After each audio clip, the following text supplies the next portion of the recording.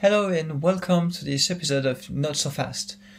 In this episode we are going to look at Newton's first law of motion and try to understand why it is necessary. Now, why would I query about this?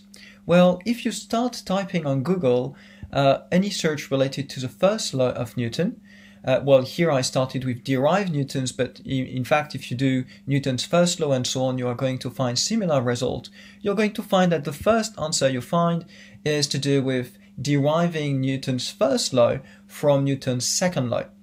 And indeed, to illustrate this fact, I've just taken a couple of screenshots of the kind of links you get to by looking at the answers there.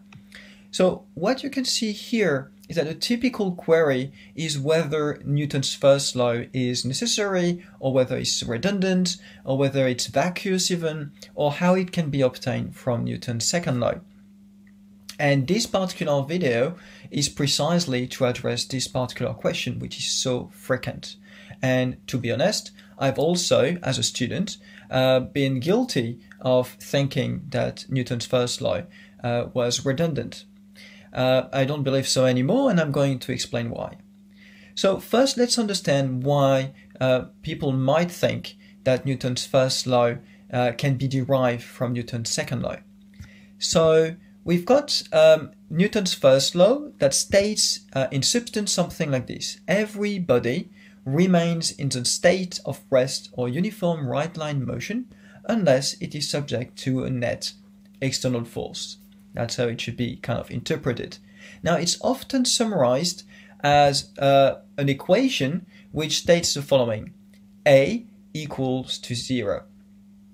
Now, that's a shorthand for the acceleration of the body or of the object is 0 if there is no force acting on it. Okay, so that's what it means. Now, if we look at Newton's second law, we are going to find the following: the famous F equals ma. Now the arrows, by the way, on top of the letter F and A simply mean and remind us that forces and acceleration have a magnitude and a direction.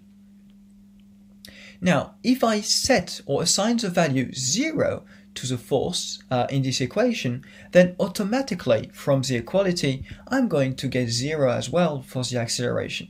Now, what it means in practice is that if F is equal to 0, then Newton's second law is actually telling me that A is equal to 0.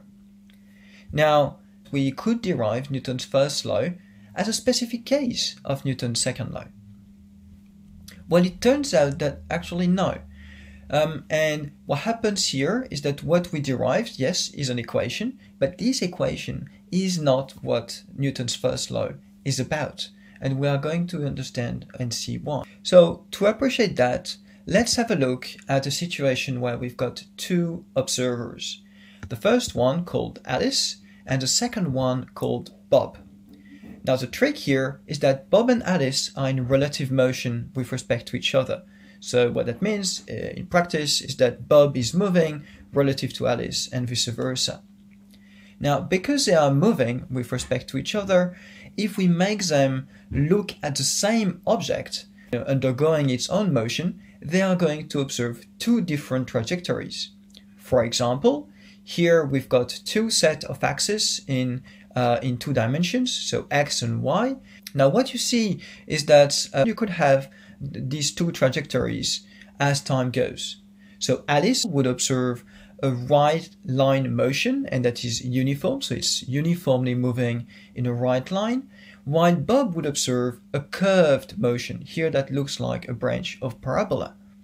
Now the point here is that if Alice and Bob do not know whether there are any forces acting on this object, then the only thing that they can try, relying on Newton's second law, is to try to infer whether there are forces acting or not based on this law only.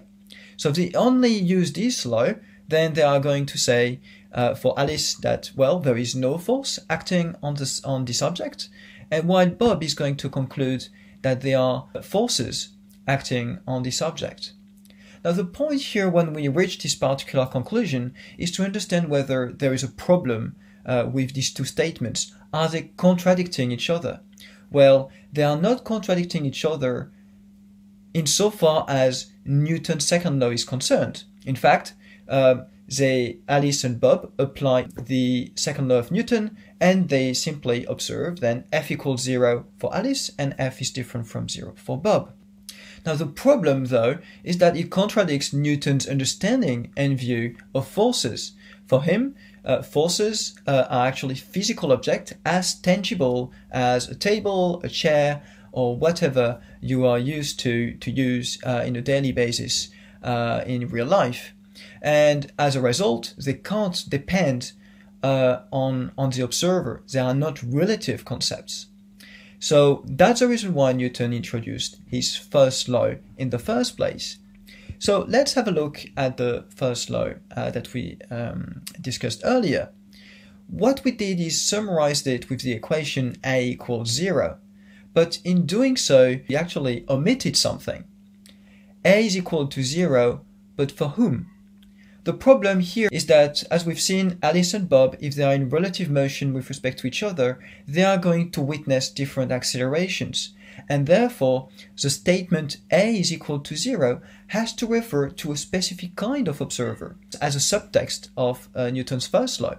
So the meaning of A equals 0 here is that this is basically a defining feature of the right kind of observers.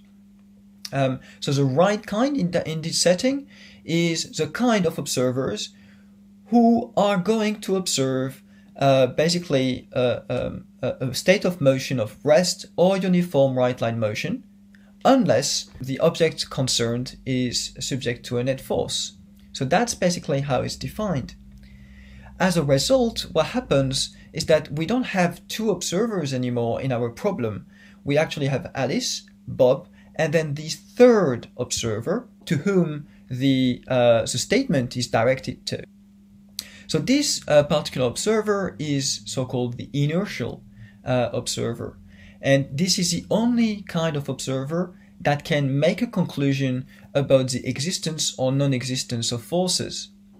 As a result, what happens is that when we reach this situation, you see I've crossed the two situations here, F equals 0 and F is different from 0. That's because now we are not applying anymore Newton's second law only, but we are using the first law as well. And these basically judgments become invalid as soon as the first law is introduced and if neither Alice nor Bob are inertial observer. So to summarize this particular point, what we've seen is that if we only cared about Newton's second law, then the conclusion would be that forces are relative to the observer and basically dependent on the kind of motion you're having. Now, this is not in agreement with Newton's philosophy about what forces should be about, and Newton's first law essentially establishes the reality of forces, and it does so by setting apart a class of observers which are the only ones that can actually see forces or not through the actions on the motion of objects. And if you are not in such a frame or a privileged frame of observation, then essentially you can't conclude anything about the existence or not of forces. And that's why Newton's first law is necessary.